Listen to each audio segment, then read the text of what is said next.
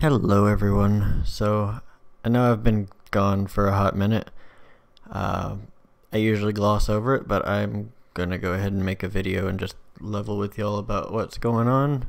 But for right now, let's just jump back into the MMO series and talk about how online games kind of work.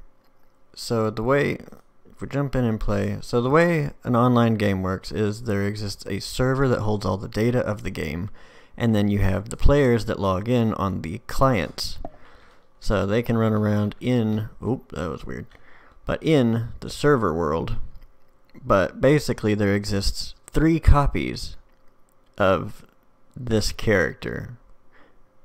There exists the one on your computer, your client version of the character, the one that exists on the server, and then for other clients, other people that log in, they have another copy of this character. So the way online works is your character transmits to this character the data, and then anything that's done here is transmitted out to every other client that might be playing.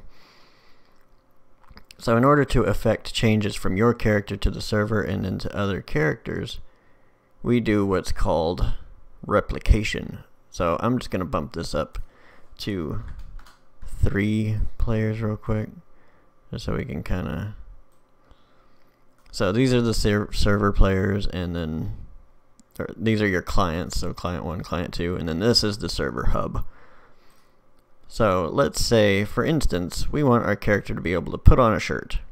Now in a normal, single player game, you would just go add an event. So I'm going to add a keyboard event right quick. And then when I press this button, I want to get my shirt socket and just set my skeletal mesh to be something different. Like I'm putting on clothing. We'll just plug that in right there.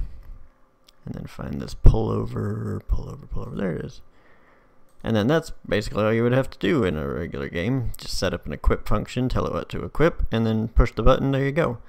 But if I do that here in an online game, it will only happen on my particular client, because it's not transmitting to the server and then telling it, hey, this copy of the character needs to put on a shirt, and this copy over here isn't putting on a shirt. So how do we do that? Well, we do server commands and then multicast commands. So it's not overly complicated, but it is an extra little workaround.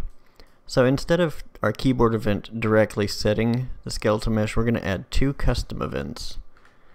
So if we add a custom event, and I'm going to call this server underscore add shirt, for instance. I know a lot of people will put RPC and then multicast for the ones that they're using. I get confused by that personally, so I use server and then client. That way I know which one's transmitting data to the server and then which one's casting out to all the clients.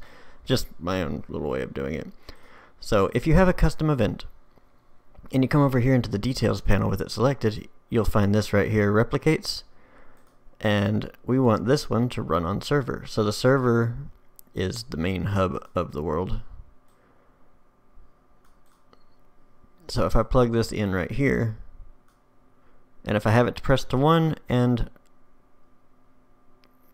well, let's see, let me call that server event too.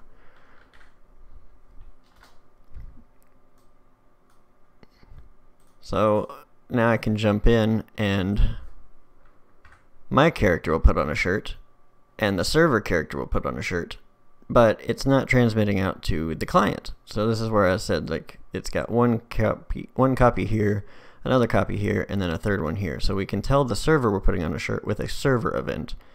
But if we want to also, let me just, hang on. I'm trying to do this one-handed at the moment. But if we want to also tell our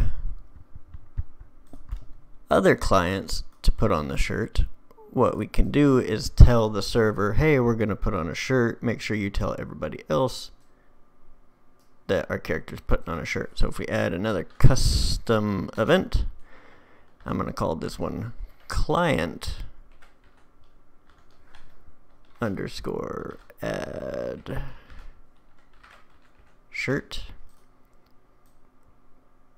And then over here on the replication, this one is going to be a multicast, so that takes all the people who are on the server and sends out the same event to all the other people. So now I can just plug this in to there, and from my server event, I just call my client event. So I press 1 on my character, it tells the server, I'm going to put on a shirt. The server says, okay, he's getting ready to put on a shirt. Let every client know, and since our character is also part of the client, it will be affected by this too. And then it tells all our clients, hey, put on a shirt. And then when we jump out here, I do it on mine. Boom, 3 shirts just got put on. And then if I do it on this one, there's 3 shirts, and then if I do it on this one, there's about 3 shirts. So that's kind of how replication works in an online game. You tell the server what you're doing, and then the server will tell all the clients what to do, because the server is the king. It rules over all the clients.